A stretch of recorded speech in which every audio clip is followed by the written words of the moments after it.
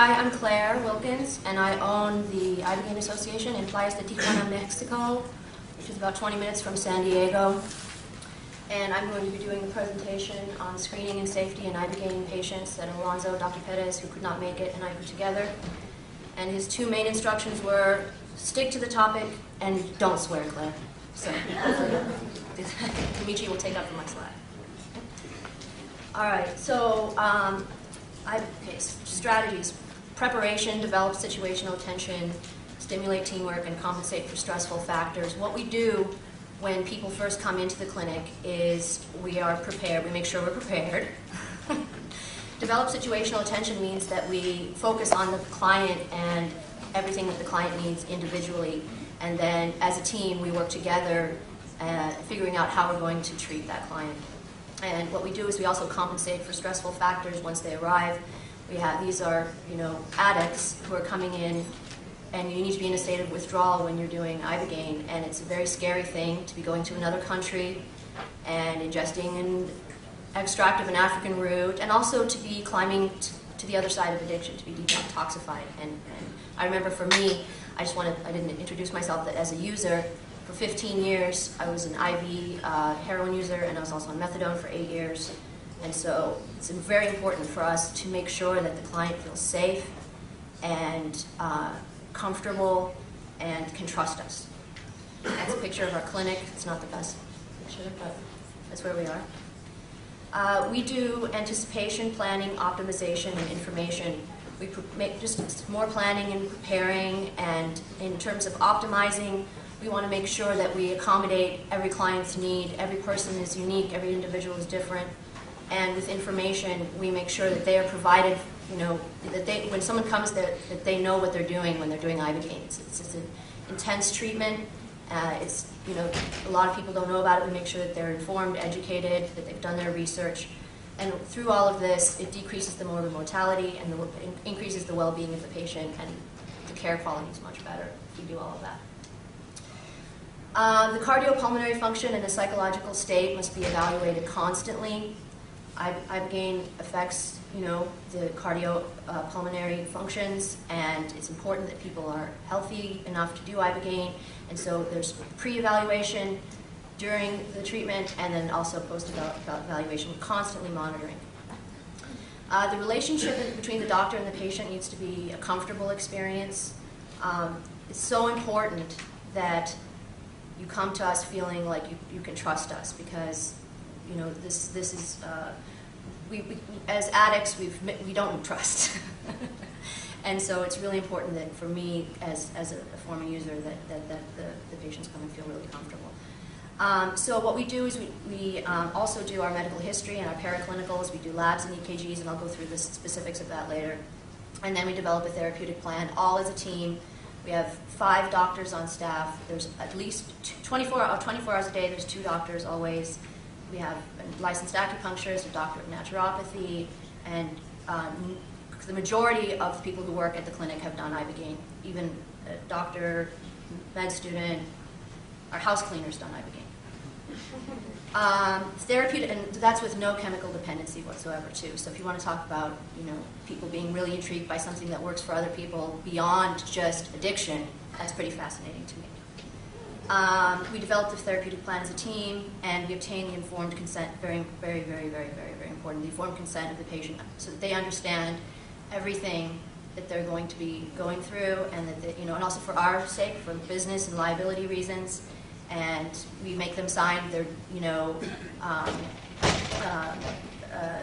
the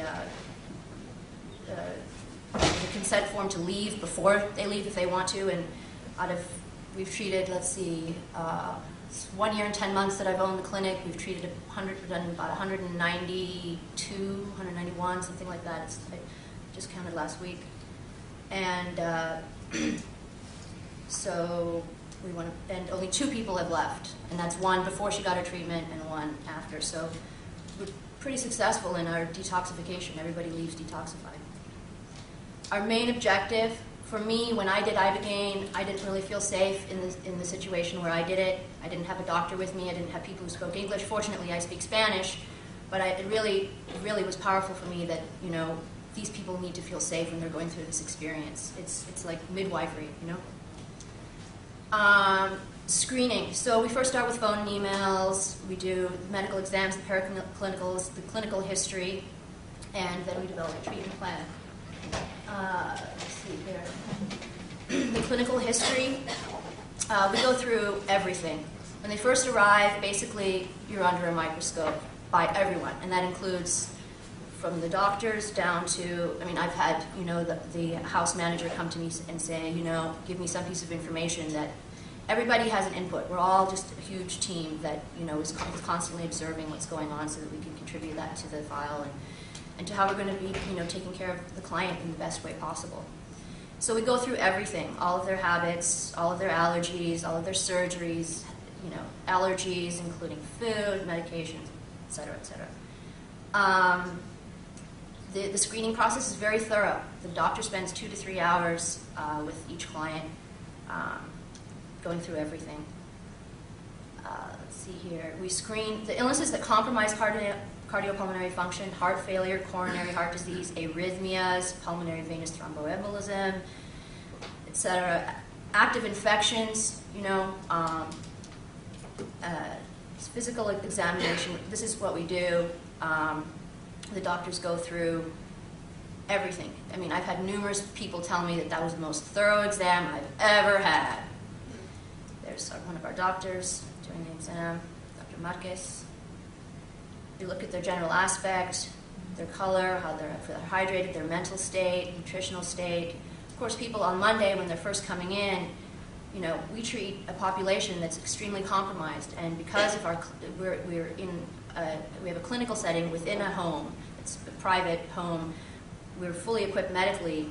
You know, we need to be monitoring every single thing that's going on. And on Monday, most people are really hurting, and you know, or they're not. They got really loaded before they came, and so we have to wait and wait.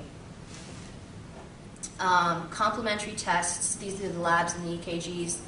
And with the EKGs, the normality in the EKG does not exclude coronary heart disease. There are some abnormalities that lack relevancy in asymptomatic patients.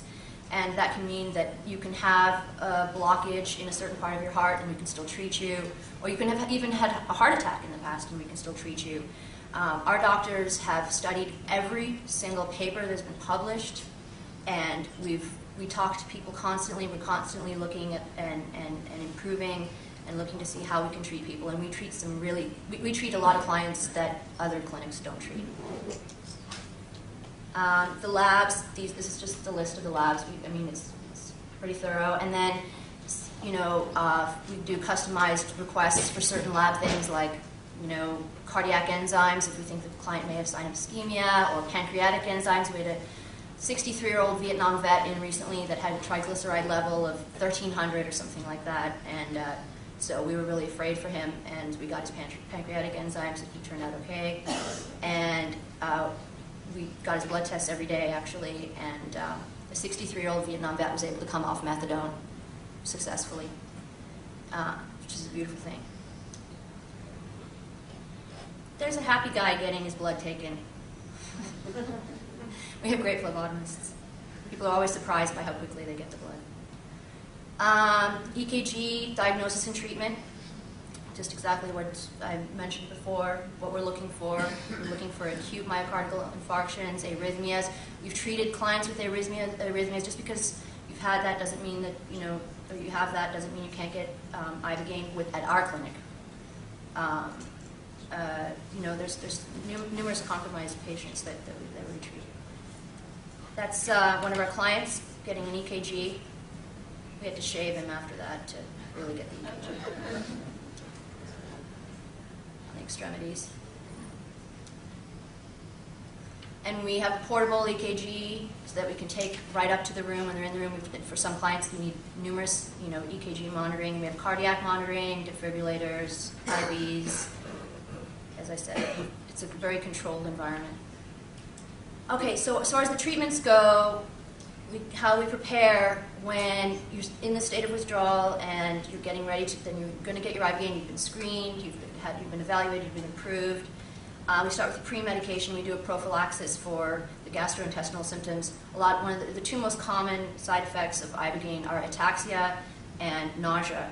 And ataxia, we can't really control, but with nausea we can. We use a combination of 3 medications that radically reduce the amount of vomiting, and that really, I believe, allows the client to stay in the out-of-body experience and enjoy, or if you can call it enjoy, I believe so, the experience without coming back into your body and having to vomit. There's another theory that vomiting and purging is necessary, so, but this is what we do. Blood clot and PE prevention, heparin, 5,000 units. We also put in every single client a HepBlock catheter. This is what it looks like. 5 minutes? I'm almost done. Thanks. And what it is a little catheter that's got a little plastic. It's a plastic catheter so you can move your arms around and everything, and it allows a port for us to administer any medications while you're on Ibogaine, because while you're on Ibogaine, having to try and find a vein and trying to do anything that you need to do, that's not really cute. But if you have the HepBlock, we can just put it right in. We have the port available. We can administer various medications. We've had to administer atropine for bradycardia. Even they keep the catheter on post-treatment as well, so that we can administer. For the residual withdrawal symptoms, we use NSAIDs that we have in Mexico. We've got a lot of different medications that they don't have in the United States that really help with pain. Or with benzos, people who are benzo patients, or for IVs, people who don't, a lot of methadone clients don't want to eat afterwards. I didn't want to eat, and so, we can do fluids with vitamins and such. They're monitored, the clients. The first and most important monitor is the human observer. We're always watching, like I said. And then we have them hooked up to an oximeter, which just attaches to your finger right here. It's not very invasive. And that monitors the oxygen and the heart rate. And we take vitals as well. We have the doctors coming in and taking vitals as well. I know that this may sound really clinical, but it's in the context of a really loving and compassionate environment. And this comes from me after being a professional patient and being treated, as though, as I was just another, hospital visitor, et cetera. And we really, really, really try and use as much as we can on the safety side, including in a loving atmosphere. So we medicate for the nausea, and then we do a test dose. We wait 60 minutes after the anti-nausea medication so that everything starts to work, and then we give a test dose. And 30 to 45 minutes after seeing how the client responds, we give our full dose. And the full how we dose completely also depends individually. We had someone come off methadone with 770 milligrams. We have had someone come off methadone with about 3 grams. So, it depends, and it's all involved with the safety and the team and how we evaluate that. And we've learned a lot, and we all learn a lot from each other. We all talk to each other, a lot of the providers, have you done this? Have you treated someone with a naltrexone implant? Or, what would you do with this? And it's very important to stay within the community and get answers. There's Dr. Perez, his back, with the client, checking vitals. Right, is there a little pointer thing? Yeah. That's in the oximeter, which shows the oxygen saturation and pulse. God, that's a dark picture. Sorry about that. Okay, I'm almost done. We monitor constantly, check blood pressure, extremely important. We had to, if your blood pressure is really high and super, we have to maintain you. And we have the ability to do that. We have the ability, if you have to come in with an infection, we're used to lying when we're addicted, and so we want to sound a lot better. Yeah, please accept me for treatment, please. So some people come in with uncontrolled diabetes or blood pressure, et cetera, and so we have to treat that first. This is me with a client.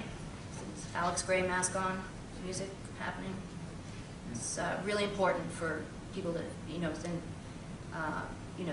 for us to be there and make sure that because within 45 minutes to 3 hours, depending on the metabolism of the Ibogaine, the withdrawal symptoms decrease. And so we're there looking for that and making sure that's going on. We're looking for lots of things. So these are just withdrawal symptoms. And sometimes I lie with them. And that's the end of my topic. That's the view of from our clinic. Do I have a couple more minutes? Or are we done? No? Okay. We have time for questions. Oh, okay, later. Okay, cool.